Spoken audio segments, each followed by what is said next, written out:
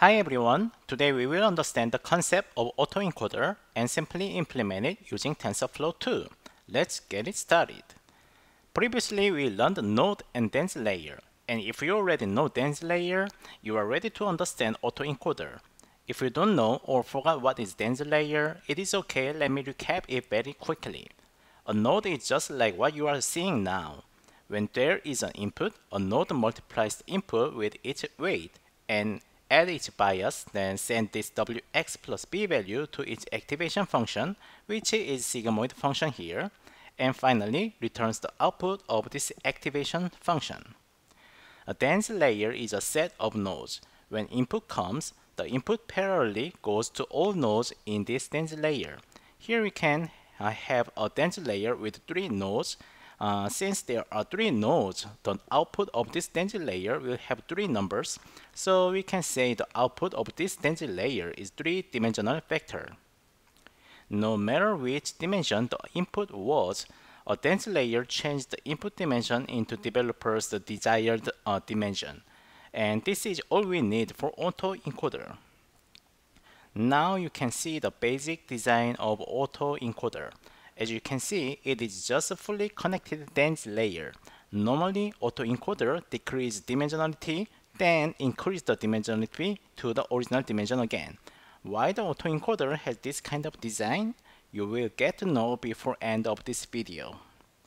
First of all, from the input to the last decreasing dense layer is encoder of autoencoder. You can think the encoder is where the original input is encoded to the dense vector. Let me use a digit image as example for better understanding of the first layer. When we have a closer look at this digit image, it is just 5-row and 5-column matrix as you can see from this slide, while the first input dense layer is a set of nodes. In order to input this image, we can reshape the pixels as one line like this slide, and we can make the first dense layer with the same number of pixels of the input image, so each node represents each pixels of the image. Here now you can see each node in the first dense layer represents each pixel. The example image is in the grayscale in range 0 to 255, where the 0 is the most dark black and the 255 is the most bright white color. You can see the first node has 0 value, since the first pixel is the most black color, while the second node has 5 as its value, since the second pixel is a little bit brighter than the first pixel. The third node has 200 as its value, since it is almost a white color.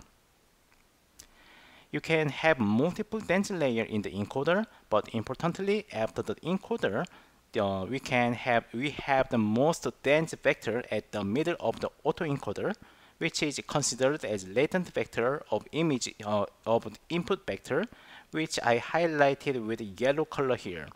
You can define how many nodes in this latent vector, and I gave just 2 nodes so I can visualize original digit latent vector in 2D plot.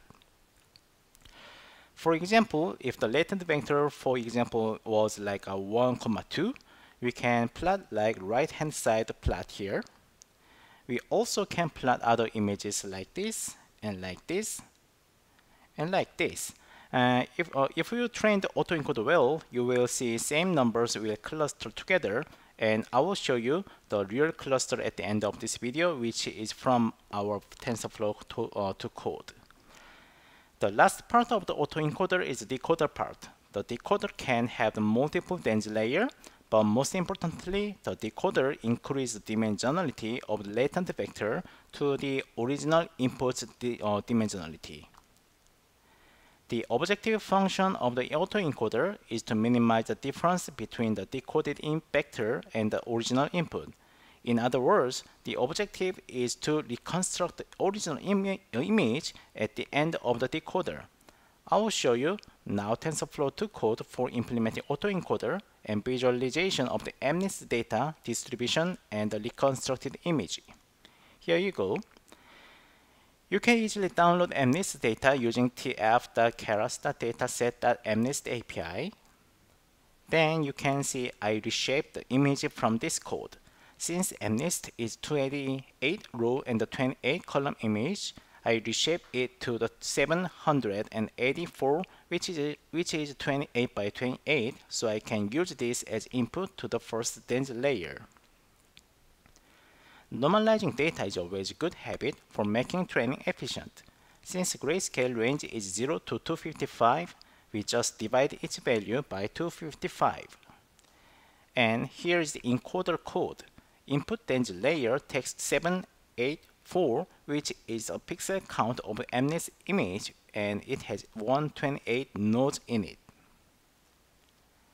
The second dense layer of encoder takes this 128 output as its input and outputs 3-dimensional vector, so we can visualize the latent vector in the 3D plot.